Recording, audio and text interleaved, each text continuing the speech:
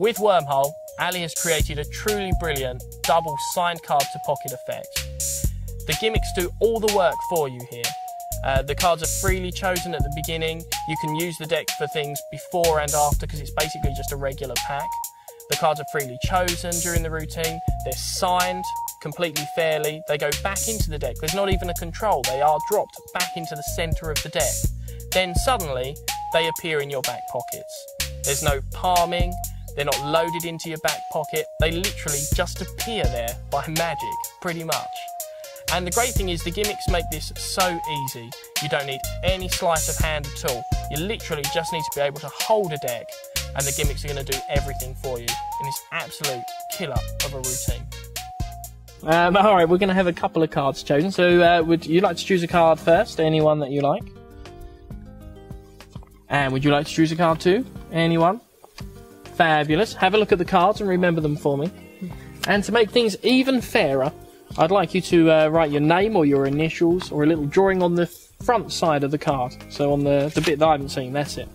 You can draw anything you like just so that you know at the end of the trick when I bring the card out that it's the same one. Hopefully, of course, because, you know, magic is always a bit hit and miss, especially when I'm doing it. That's perfect. And would you like to pop your card back in there? That's excellent. This is I've got high expectations for your card. Thank you very much. Take the pen back as well. Perfect. And can you pop your card back into there for me? That's excellent.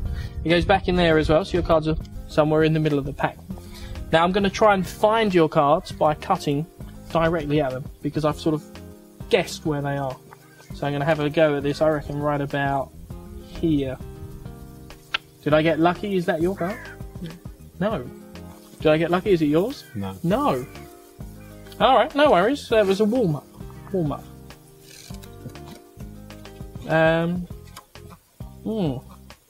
Oh, I know what happened. Will you hold your hand out for me? I'll just give you those for a second, because I took 2 cards out before I started.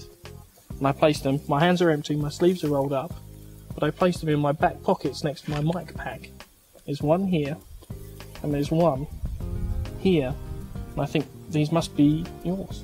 Is that right? Okay, that's very good.